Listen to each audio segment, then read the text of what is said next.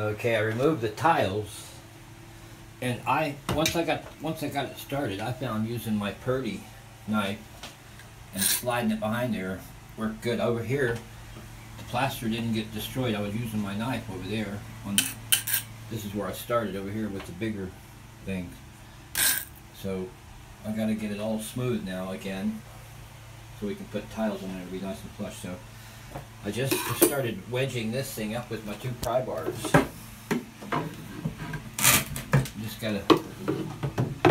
I'm gonna either get my Sawzall in a second and cut it, and that'll be end of that job, I think. Instead of not wanting to come out very easily, so I think it's time for some power tool.